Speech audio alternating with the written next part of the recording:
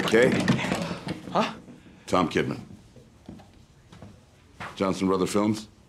I believe you were expecting my visit regarding Mr. Stanley Kubrick. Right, yeah.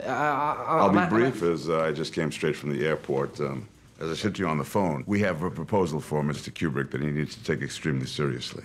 Yeah, cool. There's a considerable amount of money in this project. Should Mr. Kubrick decide to say yes, for him and for you. Huh? Now, this is a project of extreme importance to my employers, and it's incredibly time-sensitive. But there's nothing else I can say without Mr. Kubrick, but I'll be available to discuss this all afternoon. There's a number you can reach me at. Mr. Kubrick accepts our proposal. He gets the money.